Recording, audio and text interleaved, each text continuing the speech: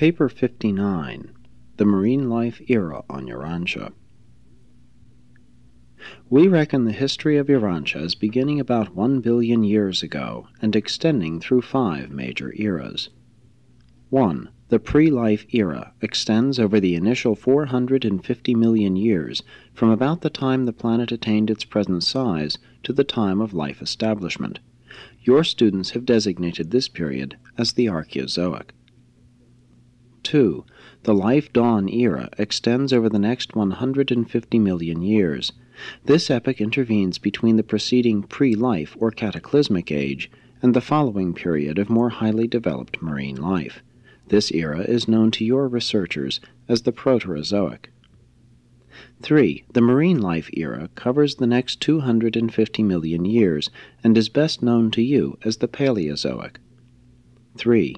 The early land life era extends over the next 100 million years and is known as the Mesozoic. 5. The mammalian era occupies the last 50 million years. This recent times era is known as the Cenozoic. The marine life era thus covers about 1/4 of your planetary history.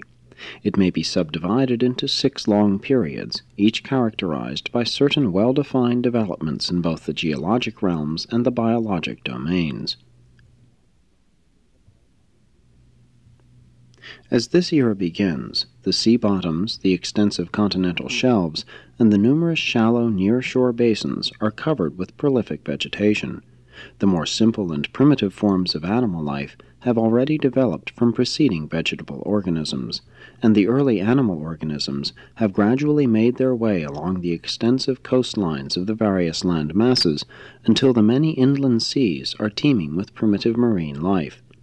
Since so few of these early organisms had shells, not many have been preserved as fossils. Nevertheless, the stage is set for the opening chapters of that great stone book of the life record preservation which was so methodically laid down during the succeeding ages.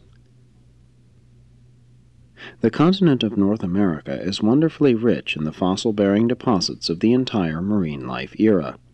The very first and oldest layers are separated from the later strata of the preceding period by extensive erosion deposits which clearly segregate these 2 stages of planetary development.